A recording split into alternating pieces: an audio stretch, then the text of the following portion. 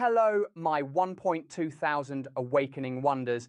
Dan Wootton has been suspended from GB News. Here's what I think.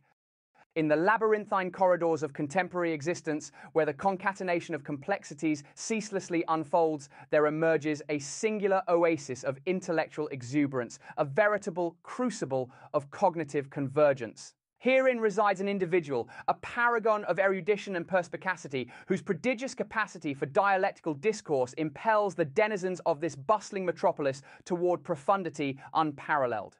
This polymathic luminary, with an effulgent charisma that resonates through the synapses of those fortunate enough to encounter him, engenders a vibrant tapestry of cerebral dialogues that traverse the precincts of epistemology, existentialism, and the esoteric.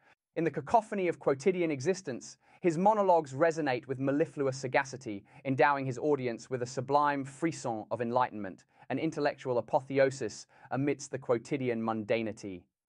Well, folks, that's what I think. But what do you think? Let me know in the comments below. And remember, keep your mouth shut, be a good little boy or girl, believe the narrative, and as always, stay censored.